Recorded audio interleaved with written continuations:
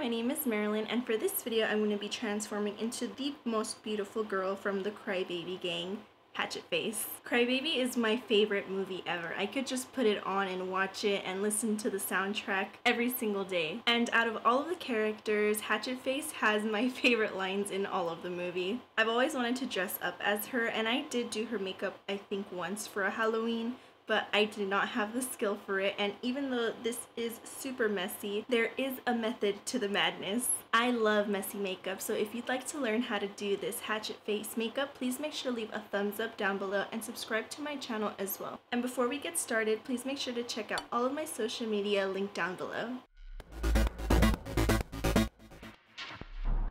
In order to achieve those mix-matched eyebrows that Hatchet Face has, I have to block my eyebrows. Here I'm using the glue stick method, which I do have a tutorial for up on my channel, so make sure to check that out if you don't know how to block your eyebrows. It does take a few times practice. It even took me about a week to learn how to properly lay down my hairs with this, so I'd recommend trying this ahead of time. The next step is going to be to powder down my brows, and for my face as well I'll be using this Ben Nye Super White. My eyebrows are actually pretty long at this point, so it took me 4 layers of glue to really get them to stick.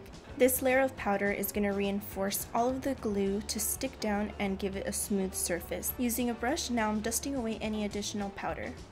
For foundation and concealer, I'm using the NYX Born to Glow in the shade Vanilla and the e.l.f. Matte Camo Concealer in the shade Fair Warm. Since I blocked my brows, I can't apply my base as I normally would before concealing up these eyebrows, so I'm just going over them with the concealer really lightly to cover up my hairs. I'm using a beauty sponge to blend all of this out, and this one is by e.l.f. It's called their Total Face Sponge. I love crazy eyebrows. These ones are going to be so cool and mixed matched, and I have actually done another mixed matched eyebrow look for a more artsy makeup video that I filmed before. Even though these are crazy, they can still be actually really pretty. If you haven't seen the movie Crybaby, first of all, don't talk to me. It's my favorite movie, you have to see it. And Hatchet Face from the start is so funny and iconic. Everything about her character, from the things that she does and says and how she looks like, is a really good example of all of John Waters' characters. His films are known as cult classics for the way that they trashily express social commentary. I love it. Once I've concealed my eyebrows, now I'm going over them one last time with powder to prep them for my foundation. This time when I blend out my powder, I'm blending it into my skin. This is to help all of the layers underneath to come together for one consistent texture for the next step. I chose this foundation because it kind of washes me out. It is the correct shade, but it has a more neutral tone to it. My skin is a lot more warm toned. Hatchet Face has really highlighted under eyes, so to recreate that I'm just taking the same concealer that I used for my brows and placing a lot of that in the center of the high points of my face. The overall feel of this makeup is not really cakey, but more as if you were looking at someone and they had on a mask of cosmetics. We've all had a bad foundation match or have forgotten to dust off some powder here or there, so that's what I'm pretty much combining into this look. I've left the concealer on my forehead kind of sit there so that it can thicken up, because even though this concealer is really pigmented, it is really thin, so I want to get as much coverage and let it thicken up over my eyebrow coverage for the most impact. Even though the girls of the Crybaby gang are a little bit trashy, they're still very glamorous, so once I have all of this concealer blended out, I'm taking whatever is left over of the powder on my sponge and pressing that underneath my eyes. Once I'm happy with that, I'm just going to leave the skin as it is for now and move on to the eyes. For brows, I'll be using this brown shade called Wolf, and it's from the Black Moon Cosmetics Orb of Light palette. This first eyebrow is a very classic sperm eyebrow shape. It's going to be downturned and have almost a hook in the front, and then be downturned and sad towards the end. I never thought I would be sitting here telling you how to do sperm eyebrows on my YouTube channel. And on the other side, I'm going to be doing a really high arched circular clown eyebrow. This brow is definitely bigger than the other side, so I'm also going to be dipping back and forth a lot. Or in order to get the pigment of this eyeshadow to be really bright, you can also just wet your brush a little bit with some setting spray.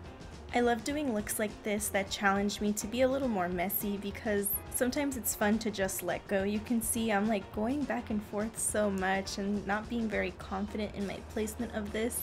And that's why for the next step, it doesn't really matter. You're gonna go over it with some concealer. Although these eyebrows are very imperfect, I want to make sure all of my lines are super sharp. Another one of John Waters' characters that has some really unique eyebrows is Divine, and if you haven't already seen the documentary I Am Divine, I would also really recommend that. It gives a great overview of Divine's impact on pop culture as well as John Waters' ideals and aesthetics without actually having to sit through Pink Flamingos. Now I'm setting the concealer once again with a super white powder to prep it for my eyeshadow. I'm using the Sugar Pill Taco eyeshadow to set all of that work underneath my eyebrow.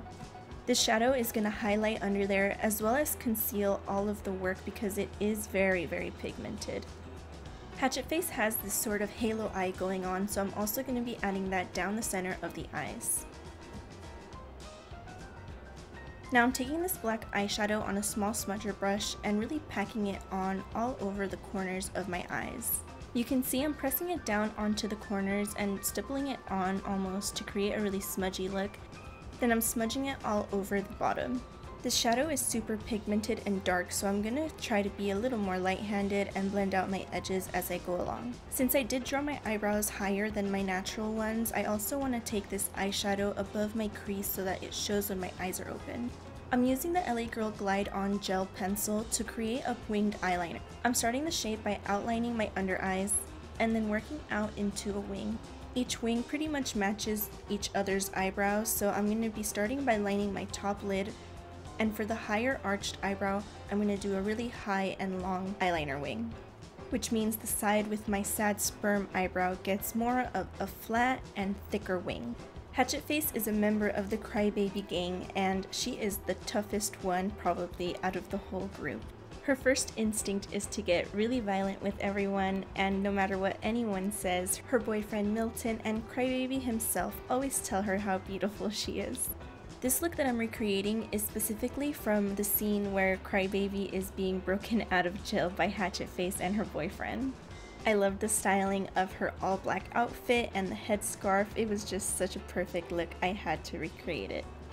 For the makeup, the darkest part is actually the eyeliner, so since these eyeshadows are so pigmented, I'm just going through with a clean brush and softening all of my edges to diffuse the pigment. Next, I'm going to finish off my face by adding this blush, and it's in the shade Just Bare by LA Girl. I'll be using this almost as a bronzer all over the face. The look I'm trying to achieve with this product is more like a violent sun-kissed complexion. Once I apply it to my cheeks, I'm also going to take it up onto the forehead, as well as onto the chin. I love adding blush to my chin, it looks so cute.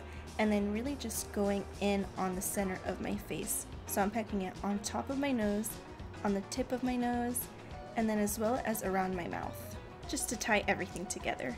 Now I'm going in with my mascara, and I'm gonna go crazy with this stuff. This one is my favorite thickening mascara, and it's called Highly Rated by Milani.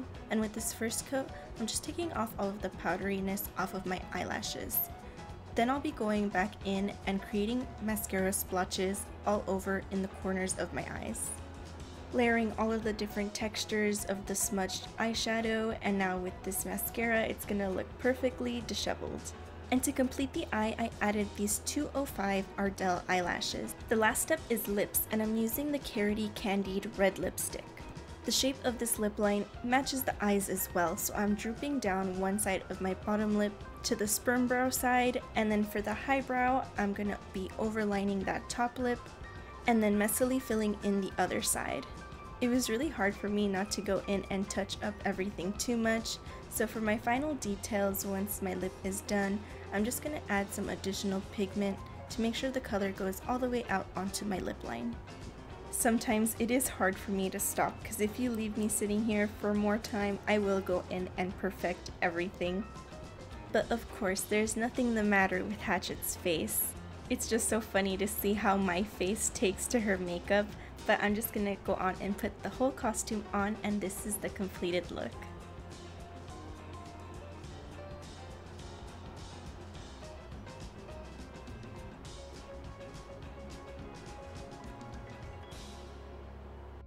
Thank you so much for watching my Hatchet Face makeup tutorial. If you like this video, please make sure to leave a thumbs up down below and subscribe to my channel as well.